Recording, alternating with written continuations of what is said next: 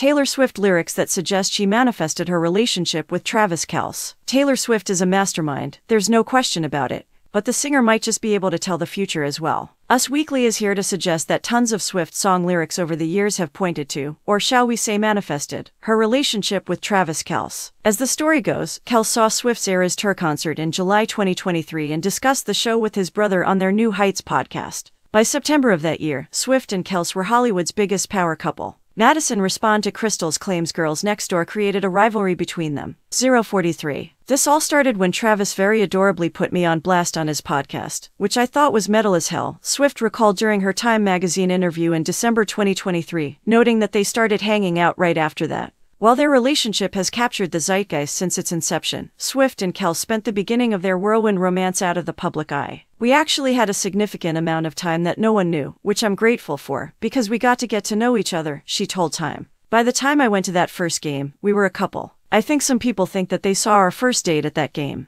We would never be psychotic enough to hard launch a first date. Since that fateful Kansas City Chiefs game in September 2023, both Swift and Kelce have been supporting each other publicly. While she attended 13 of his NFL games in the 2023-2024 season, he's been spotted at various Eras Tour shows overseas. Not to mention, Swift has already written multiple very personal love songs about her man. She's written at least 2 songs, a source told Us Weekly in March 2024. They have to do with their love story and falling in love with him. While these songs remain to be seen, Swift has an expansive discography which features some nods to her current romance. Keep scrolling to see which of Swift's songs might have manifested her relationship with Kelce. Mary's song. The lyric, and I'll be 87, you'll be 89. The Travis Kelce connection. Kelce is a tight end on the Kansas City Chiefs, and the number on his jersey is 87. Swift just might have predicted her romance with Kelce in this 2009 song. 15. The lyric, but in your life, you'll do things greater than dating the boy on the football team. The Travis Kelce connection. It can be argued that Swift has already done things greater than dating a boy on a football team, but she did seem to know that she would, indeed, be in a relationship with a football player at one point.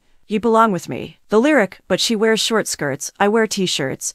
She's cheer captain and I'm on the bleachers. The Travis Kelce connection, less of a lyrics thing and more of a music video one. You Belong With Me is chock full of references to a sports star and his untraditional girlfriend. Swift might be sitting on the bleachers, but she's making tons of headlines doing so. Superstar. The lyric, when my world wakes up today, you'll be in another town, and I knew when I saw your face, I'd be counting down the ways to see you, you smile that beautiful smile, and all the girls in the front row scream your name. The Travis Kelce connection. Kelce and Swift were constantly waking up in different cities at the beginning of their relationship because of his NFL game schedule and her Eras Tour dates. Kelce having said beautiful smile is subjective, but women definitely scream his name. Long life. The lyric, we are the kings and the queens, you traded your baseball cap for a crown, when they gave us our trophies, and we held them up for our town. The Travis Kelce connection. Kelce did win Super Bowl 58 in February 2024 when they were dating, and he did hold up the trophy for Kansas City. Ours. The lyric, and it's not theirs to speculate if it's wrong and your hands are tough, but they are where mine belong.